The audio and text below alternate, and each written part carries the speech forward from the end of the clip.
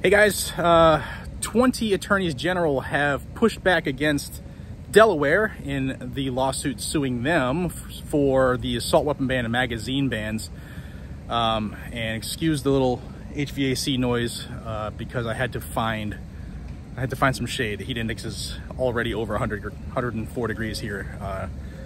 But last night, my friends in the office of Montana Attorney General Austin Knudsen sent me the amicus brief from 20 states. I'm gonna give you a couple key highlights of it, and I'm also going to pin it down below. It's 35 pages. It's easy reading, but they make some phenomenal points against Delaware in their assault weapon ban and high capacity magazine lawsuit, the bans.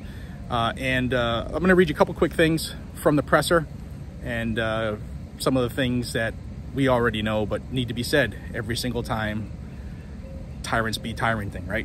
So like I said, there were 20 state attorneys general asking the U.S. Court of Appeals on the Third Circuit to reverse the district court's decision to enjoin an unconstitutional set of laws passed by the Delaware legislature prohibiting the manufacture, purchase, sale, and possession of so-called assault weapons, commonly used by law-abiding Americans for self-defense and large-capacity magazines.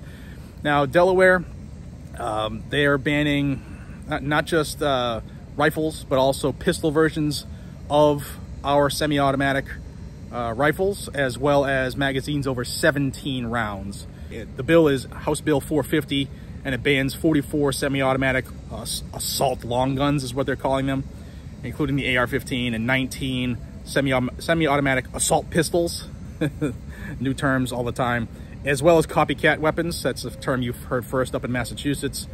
And Senate Substitute 1 for Senate Bill 6 imposes a ban on the magazines that can accept or hold more than 17 rounds of ammunition. Now, all of this, we already know, is in violation of Bruin, Heller, Caetano, and McDonald, right? Because these items have been in common use for a very, very long time. My head is getting hot with that sun. And there's no historical tradition of any type of regulation on firearms based strictly off of cosmetic features because they look so scary.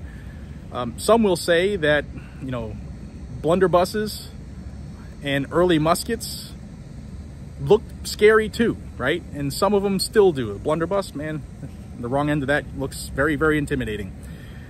Some things that were in the brief, the Second Amendment stands as a reminder to state governments that the people have a pre-existing right to keep and bear arms, and it extends to all bearable arms, including arms carried for offensive and defensive action in a case of conflict.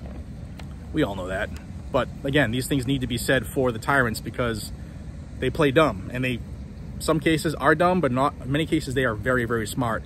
It also says the Second Amendment guarantees all Americans the right to keep and bear arms for self-defense and other lawful purposes, subject to certain reasonable, well-defined restrictions. That's from the Supreme Court there. The attorneys general, the states, what states are involved, Jared? I'm sure you already are asking that because it's the first thing I asked when I got the message from Montana.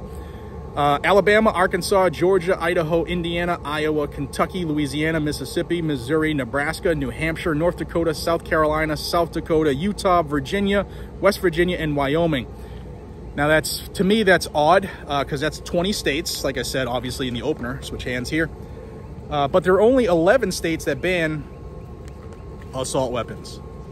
So why aren't the other states that don't have these bans in this list of states telling the Third Circuit this is a violation of Americans' rights, and there's already case law by the Supreme Court, which is the supreme law of the land, reinforcing the Second Amendment? Why are there only 20 states? It makes me wonder that maybe some of them are not willing to stand for Americans' rights. Our exhaust just kicked on, that's why I'm walking away here at Blackout Coffee, and it smells phenomenal, but I don't want to get smoked out. But yeah, let me know what you guys and gals think. 20 states have stood tall against the Third Circuit, against Delaware, saying, hell no, we have a right, and we're here to tell you that you need to follow not only the Constitution, the Bill of Rights, the Declaration of Independence, but also the Supreme Court decisions that have reinforced everything I've said before. Guys, let me know what you think down below. I appreciate each and every single one of you.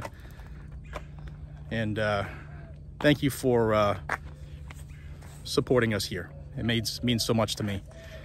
And, you know, who would have thought that I would be a business owner? I thank you all. I hope you all have a phenomenal day. It is hot as Hades in Florida this week.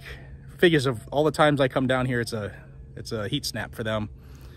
I think today's gonna be 98 again with a heat index of about 110. They said stay indoors, but I'm gonna play outside and in a metal building, cooking things. It's awesome.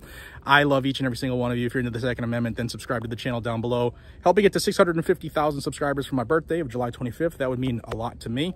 It's a number that I, in here, thought I would never attain. And we're close. Appreciate y'all. I'll see you on the next one. Take care.